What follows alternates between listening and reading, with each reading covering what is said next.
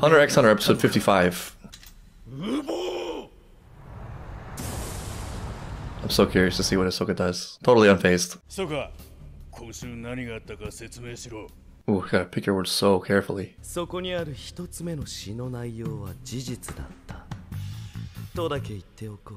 Digging that hole deeper.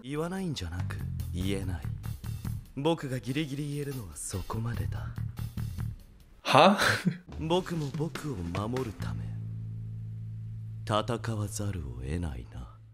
What?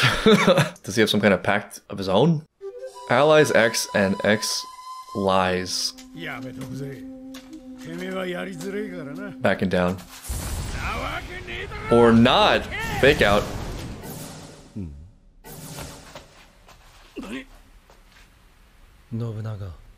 He got moved. Yeah.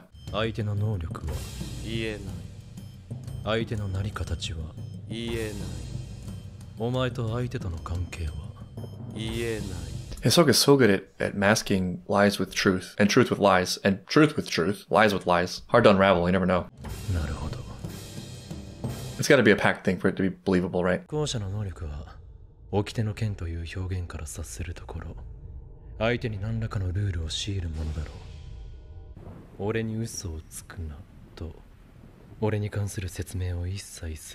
But did Kurapika do that? If this is a lie gambit, this is genius. Crollo would go there, right? As an expert master Nen user. So I took a Nen quiz and I got manipulator, and reading about the personality type, it kind of fits. I am very interested in manipulation. There are a couple things that make Ahsoka such a great liar. One is that he's always the same. He's never rattled. He says almost everything the same way. He also hides his lies in honesty. Like, he's unflinchingly honest in situations that other people would lie, because he can back it up and he can protect himself and defend himself, fight. Doesn't need to worry. So he makes truthful concessions that trick people into thinking he's overly honest, which masks the lie. Giving the paper is in a way a startlingly truthful confession within which he can mask some of the more damning details, especially by working the room. Knowing what people want to hear also is a big part of it. Understanding what they're looking for. Also not being overly explicit or forthcoming about details. A lot of bad liars, they over-explain, and it's also plausible. Another great tactic I've witnessed, Ahsoka's not doing this, but gaslighting. Gaslighting the other person into thinking they're at fault for asking. Highly effective at times. Used appropriately. Ahsoka looking highly pleased with himself. Aroused even. Swing.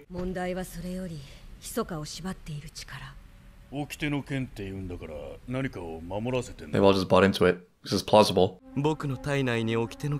There it is. Oh, I just went up and wrote that. God, he's even more ahead than I thought. He actually wanted them to get this information. It wasn't a defensive maneuver, it was an offensive maneuver.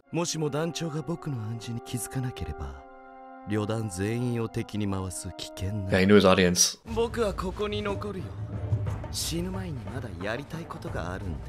Let's kill Crollo.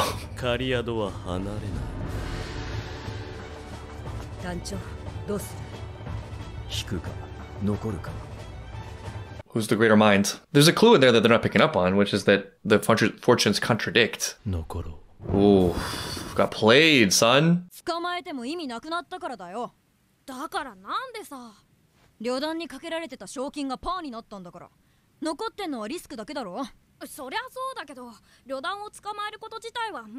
One just wants to sink his teeth into them. Oh yeah, the game. I forgot about that completely. I also was going for a second. But yeah, there's always auctioning. Antiques.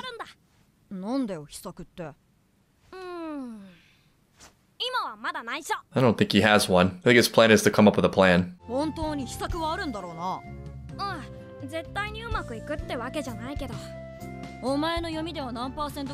Goen's the type of person to just think in 100%. 100%. Okay, surprisingly reasonable.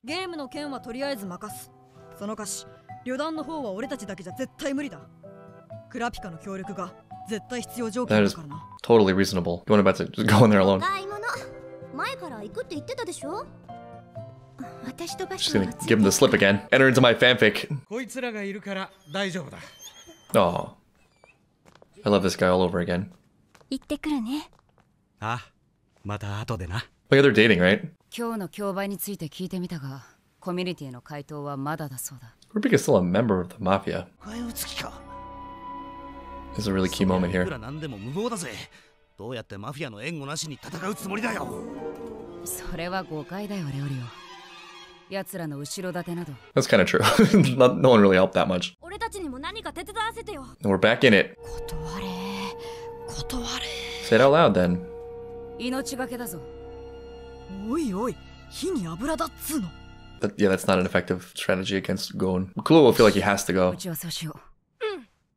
And Killua is in, and no surprise there. Wow, we're back in it. I was so curious to see how this would go down because Kurapika had that crash, and I wasn't really sure how to read it. On the surface, it was the disappointment that he didn't get the chance to kill Crollo, but I felt like there was more to it than that. It's like a reckoning when you fixate on something so heavily because there's a great pain, and you've identified, or you think you've identified, a way in which that pain will be absolved, and you start gunning for that as hard as you can, no matter how terrible it is, because it kind of makes you feel like you're going somewhere. It soothes the pain. Like motion is always great for any kind of spiritual agony, but when you get it or figure out you can't get it, you're left struggling to pick up the pieces, figure out where you are, and also the knowledge that you lost yourself a little bit. I'd argue it's extra horrible when you don't get it because then you compromise all of that. You went through that dark road, joined the mafia, what have you, for what? Which, side note, I think is why it's not good to compromise yourself, because you've definitely lost something, but you may not gain anything. And even getting it is often not a gain, but a loss. Kurapika had a taste of that for a second because it was off the table. And so he was left looking at the eyes of his clansmen that he bid on, working for these lowlifes as a tool, far from home, far from his friends. It's a major crash, right? It's going back to having nothing, which is potentially the death part of death and rebirth. You can be reborn into a better place having analyzed. But there is actually an increased risk that it will get worse should something else appear in front of you right at that moment. For him to find out now after that crash that Crollo is still alive could create a redoubling of that intensity because it hurts so bad to lose it, and nothing meaningful or good has been built in the meantime. The only positive that emerged after that is reuniting with the crew. But Gon is not helping, Gon is enabling, and Killua, I don't know, probably still with the chip on his shoulder about protecting and helping, seems to be acquiescing. And Leorio, I don't know. 中継係が一人。俺がやるよ。ターゲットはパクノダという女のみ。それ以外は無視していい。But I guess the fortune's on our side. 私と共に行動する運転手が一人。レオリオ、頼めるか。Happy to be included. クラピカのそばなら安全だから。That's not true. 敵の目をくらます役、かく乱係だ。わかった。That's a huge responsibility. Sounds like he's going in alone. やばい役だろ。また奴らと直接 Yeah. 対峙しなきゃなんないじゃん。Can you trust Gon to back down though when he needs to? 不確定要素が多すぎて、これ以上細かな作戦は立てられない。That's the problem. That's what Killua is rejecting to. 最低 0.5 秒。Half a second. Okay, that's a little more manageable. Asking a lot here, Kurapika. Actually asking a lot, giving their abilities. Yeah, that. まだわからない。考えてみるよ。Surprisingly level-headed from Gon. 早急にパクノダを始末せねばならない。何を犠牲にしてもだ。Including you two, huh? Is that how you really feel? 俺にも念の刃を刺してよ。No thanks. ここからの話はさらに私のリスクを上げることになる。Okay. I'm out. It's not for me. Peace. Oh, that's tough to walk away from. I would want to know. 私自身への攻撃もそのルールの範疇だったら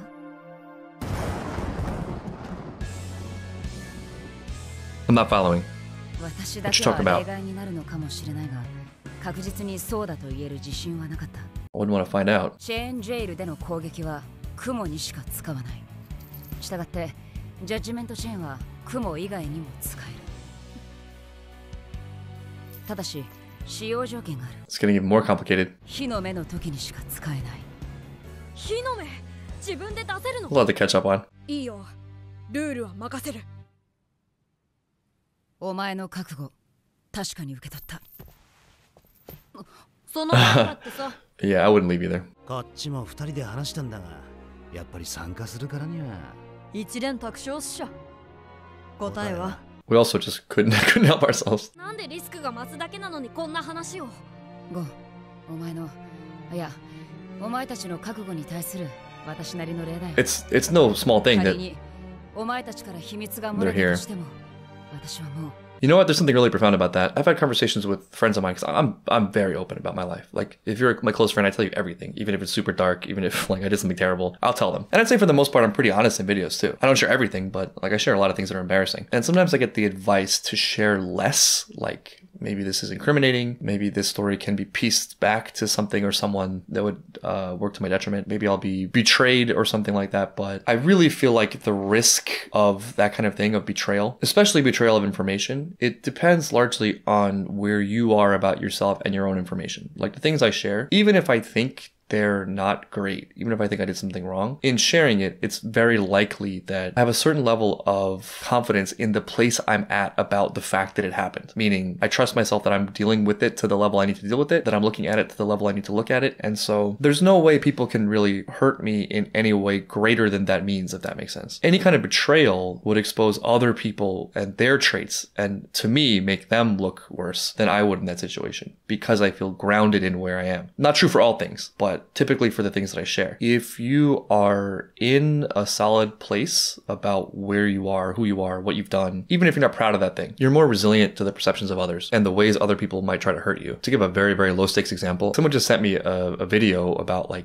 girls saying they would never date someone who doesn't have an iPhone. And it's like, I have no insecurity about whatever phone I use. It doesn't matter. To meet those people, I would be like thrilled to know I'm disqualified by them, if that makes sense, because it's not an insecurity of mine. I think a good litmus test is if you have the compulsion or you feel a little bit of a push to lie, it means there's something you haven't squared away about it, haven't squared away about yourself. The stakes are a lot higher for Kurapika with these secrets, but it's almost like there would be no shame in it. There would be nothing wrong in it by being betrayed after this showing of goodness. Like the showing of goodness is the point in itself. It's who Kurapika wants to be, and that's easier to like square away and feel good about. Yeah.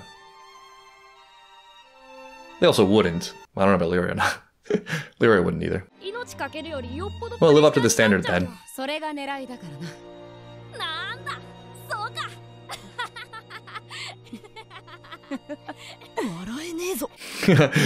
They feel closer than ever. I think it's mission accomplished for that conversation. Why do I feel like Kalua's going to do a little bit extra on this too? He's setting out to do intel or something.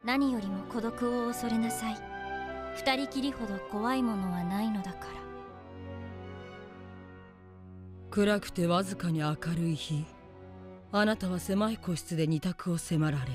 god, I feel like this is a logic puzzle. It's like Einstein's houses. The man in the house, blue house, smokes Dunhill.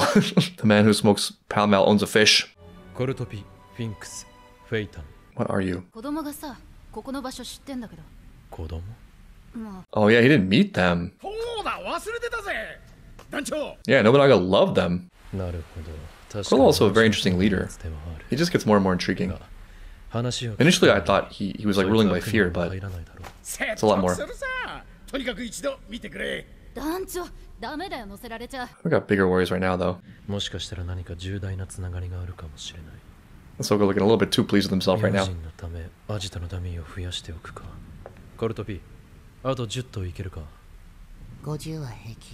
What are you? Yeah, he's doing something. Can't sit still, this kid.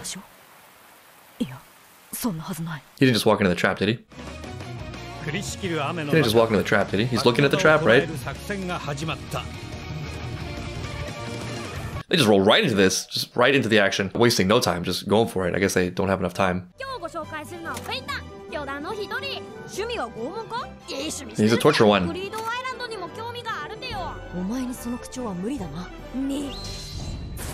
Got some competition for the game. He definitely has 6 billion at his disposal. All right, so about Kurapika, I think I said at one point that there are ways they could pursue the Phantom Troupe that would feel better than what we saw from Kurapika earlier. The just sheer rage and compulsion. With the knowledge or suspicion that happens to be correct, that they would be going after Gon and maybe Kahlua, it makes a lot more logistical sense, and I don't really have an issue with them fighting the Phantom Troupe, aside from the massive risk. But I guess it already feels qualitatively different from Kurapika's angle. He seems a lot more calm, level-headed, grounded to something more, like stripped of the loneliness and just the pure rage. That was a really great moment of warmth and camaraderie between the 4 of them. It feels higher and more pulling, more possessing than what we were seeing of him before. Doesn't mean there's no danger here. Doesn't mean the obsession isn't there, but it's kind of a sigh of relief for me to see this scene, see this episode, because now the danger is the fight itself. It's the task. It's not like the soul, at least not as much as before, I think. Meanwhile, everything coming up Hisoka, exactly what he wanted. He's just sitting around swinging.